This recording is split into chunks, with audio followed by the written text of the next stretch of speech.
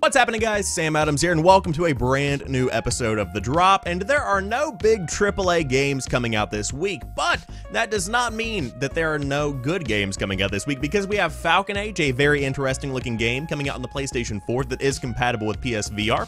On top of that, stuff like Dangerous Driving from the team behind Burnout. We've got some very interesting games to cover today, so without further ado, let's go ahead and dive into it. Now, to kick things off this week, we have Falcon Age coming out on the PlayStation 4, and it is compatible with PlayStation VR, but the team does want to make it very clear that these two experiences, whether you're playing in VR or whether you're playing in a traditional kind of format, have been custom tailored to support that specific experience, so neither is better than the other. Both are fantastic ways to experience Falcon Age. Now, the game itself starts on a dying colony planet turned into a desert by machine invaders. Its culture has been destroyed and its resources depleted.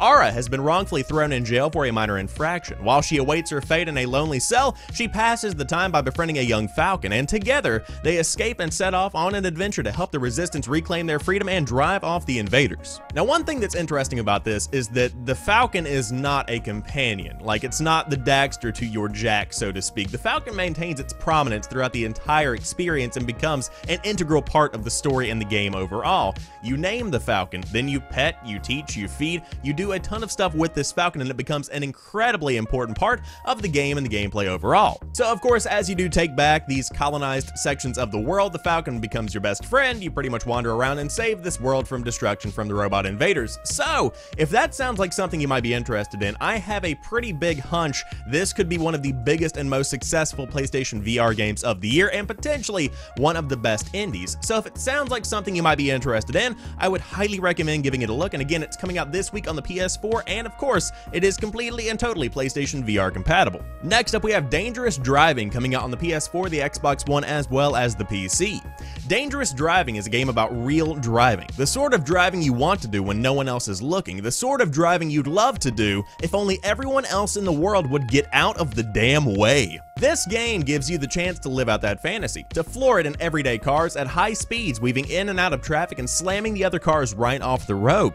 Take down your opponent in the adrenaline-fueled takedown races, chain your way to perfection in the heat wave, or rule every road in road rage. Switch on your sirens and apprehend wanted suspects in pursuit mode, or be the last car standing in Eliminator.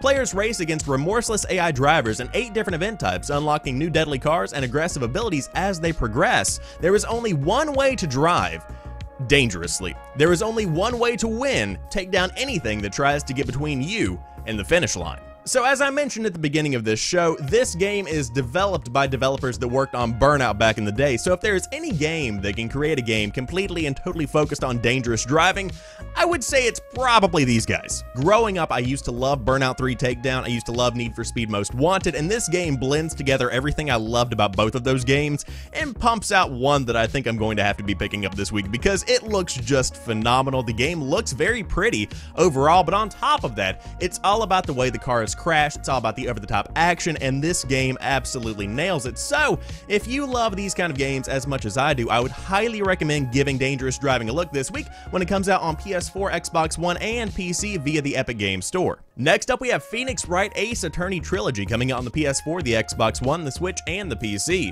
The classic courtroom adventure series that has sold over 6.7 million copies worldwide is finally back.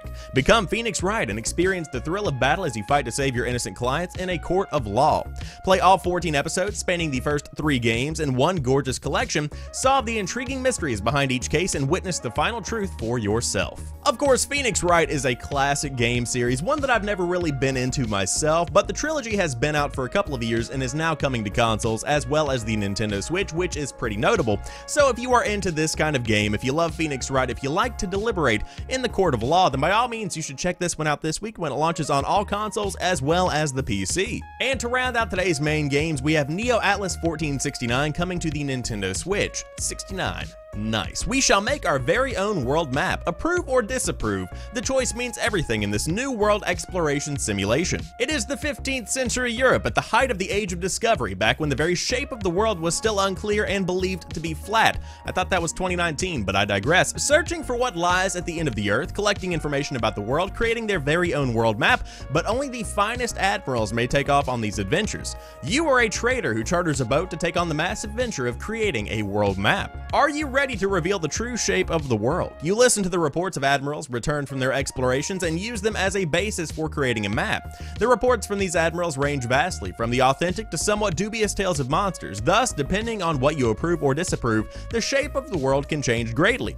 Perhaps the continents we know now will not exist, while Atlantis and Mu take their place on the map. The only finished map of the world will be a subjective world that reflects your values, and one where only that which is approved by you becomes the truth. The basic idea of this game is incredibly intriguing because it really makes you think about why we think the map of the world looks the way it looks today. Who's to say that's accurate? You know, obviously now we've seen it from space, obviously now we've seen a ton of evidence that shows that that is in fact pretty accurate, but at the same time, I've never seen them for myself, and that's where we get flat earthers from, but that's not related to the game. When it comes down to it, this is a cool game with a pretty cool art style, and on top of that, it's out right now on PC with relatively good reviews, pretty much middle of the road, but an incredibly interesting concept nonetheless. So if you do want to check out Neo Atlas 1469, it's coming out this week on the Nintendo Switch, and it's out right now on PC. So get out there and make a map of the world, and then start a cult online that believes the new one's more accurate.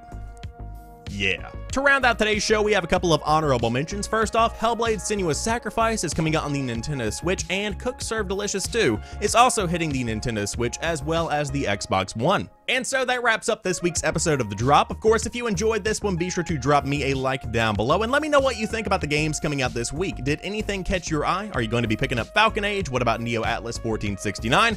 Let me know your thoughts. And of course, if you happen to be brand new to the show, I do upload new stuff throughout the week, so there's always something new to check out when you drop by the channel. But until next time, I hope you guys have a fantastic rest of the day. I'll talk to you soon, and peace.